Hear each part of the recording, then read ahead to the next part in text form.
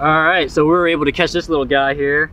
As soon as I threw my bait in, he saw it and he went right after it. There was no doubt about it. So like I said, these guys they either eat or they don't. During the weekend, a lot of people are going after them, so they're pretty smart creatures as well. They see a lot of people coming at them. Be careful holding the bigger guys. They have some pretty gnarly gill plates on them. But other than that, they're beautiful fish. I like to use a jig head at the end of my leader. The weight at the end gives me a little bit more added accuracy when I'm casting at the buoy, casting at the Tripletail.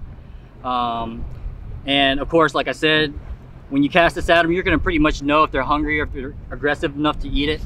They'll go right after it. If they don't eat it the first time and you see them going after it, just go back around slowly and give it another shot. And you have about 2 or 3 shots before they just go down and hang out by the trap.